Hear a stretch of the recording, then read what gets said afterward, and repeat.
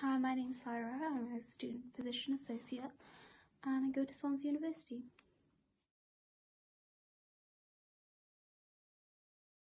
So working through a pandemic, being a student and being on placement has been very difficult.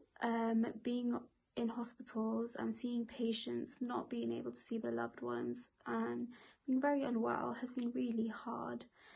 And then also coming home and having to do university work, but then you don't get to have the fun side of university, which is socialising.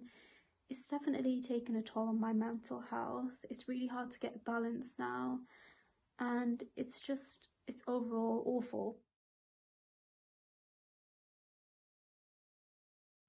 For my family and friends during the pandemic, it's been horrible.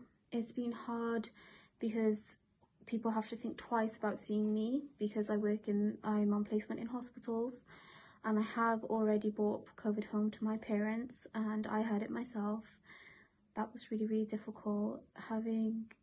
Seeing your friends, well, not seeing, but experiencing your friends go through losing loved ones and not being able to hug them or just give them comfort has been so hard. And it's just been hard seeing everyone struggle and have their own struggles, whether it's getting unwell or not being able to see their loved ones.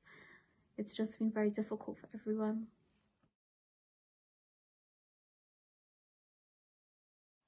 The pandemic has been really difficult and I've really struggled with my mental health, but I've tried to do some things to help it, like doing exercise regularly, but not every day, just like every other day or when I feel like it. Also, I've been trying to do some crochet, so I'm learning some new skills and just trying to stay in touch with my friends and having regular FaceTime, Zoom, online sessions and just keeping in touch with people.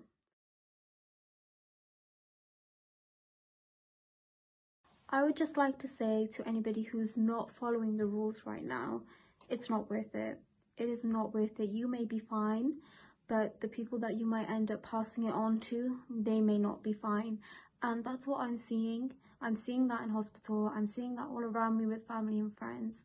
So please, please, please follow the rules. The better you follow the rules, the faster we come out of lockdown and we can have a normal life again.